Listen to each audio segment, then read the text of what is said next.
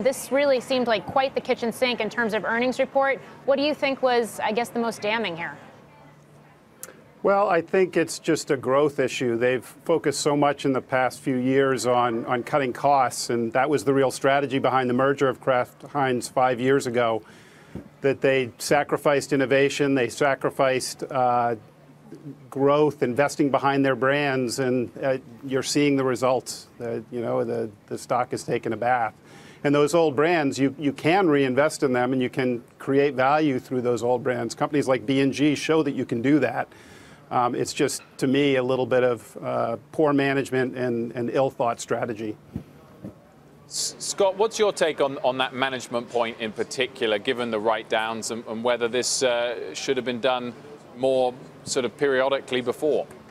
Yeah, I mean, I think the challenge is I actually a little disagree with what was said. I think the Kraft Heinz management team, they kind of get the label of the 3G, cut costs and suck out the life of a company. But as we look at Kraft Heinz, they've done a lot of innovating and renovating, particularly in the meat category with Oscar Mayer.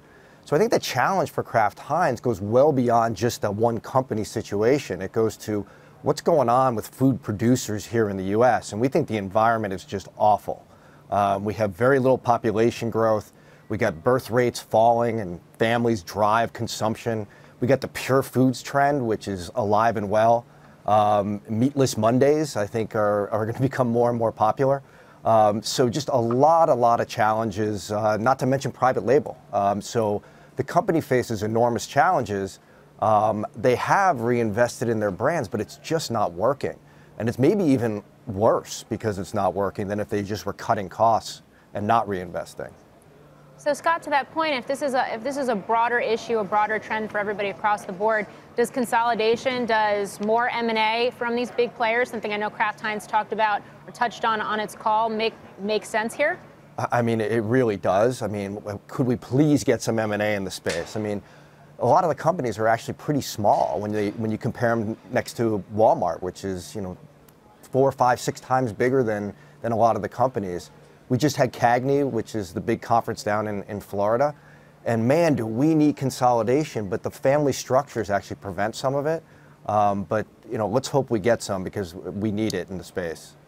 So, Jeff, you disagree slightly and think that they have been doing too much cost cutting. Either way, what's the strategy from here, in your eyes, that can get them back on the right track?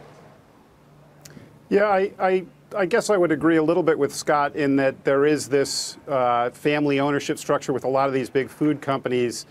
But the reality is, if you put these big companies together, if they have the right strategy for growth, they'll be able to connect with the consumer and take advantage of these trends that Scott talked about. The reality is it's an inability to address the consumer in a way that the consumer wants. It's sort of a little bit of not being able to get out of your own way and your old way of doing business and just throw marketing dollars at it as opposed to focusing on innovation. So to me, the way towards success and growth in the food sector is to invest in innovation, to put your finger on the pulse of the consumer and figure out how to address those trends. There's still overall growth in the food sector. It's the little entrepreneurial companies that are the ones that are growing right now. It's not the big food companies because they just aren't close enough to the consumer to figure these things out.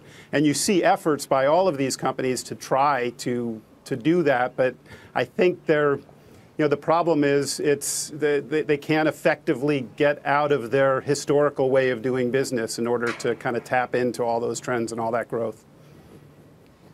So I'm going to ask this question to both of you. Jeff, I'll start with you. Your rating on the stock, and in light of the numbers we got after the bell last night, does that change? I think Kraft has to do something. They have to do something to, as I said, reconnect with the consumer. Clearly they're positioning themselves for another major transaction, but to just merge with another big company to try and create more cost-saving opportunities just doesn't seem to make sense to me. If they can do that and they can innovate and take the power and the muscle of putting big companies together and creating a true innovation strategy, a true consumer-facing strategy, then I think that's going to be the way towards success. So, if you ask me for a rating on the stock, if they do more of the same, I'd say my rating would be a sell. I'm not a stock analyst, I'm an M&A banker, but that's kind of how I would put it. Yeah, thanks for clarifying that. Scott, I will put that same question to you, though, because I know you have an outperform rating here. Are you going to stick with that? Yeah, I mean, so, obviously everything's always under review, but, we've had probably the biggest bearish call on the industry. Clearly egg on our face trying to pick a relative winner here, as Kraft is, obviously had an incredibly hard time today. But it falls on Conagra having a bit, hard time when they reported a couple weeks ago, Kellogg, even McCormick, which is a spice company. So I think that, Jeff hit on something important. These companies have to try to reinvent themselves. Another trend we talked about is the craft beer trend, which is basically you go to the peanut butter category. It used to be Skippy and Jif and Skippy, and now there's just so many different brands. So the question is, can large packaged food companies tap into some of these trends, or are they just going to have to merge and cut costs? I think it's going to have to be a combination of both. And Kraft, believe it or not, has a little bit better mousetrap. They can do things more efficiently, but their categories are just terrible. So they got to get into some better categories.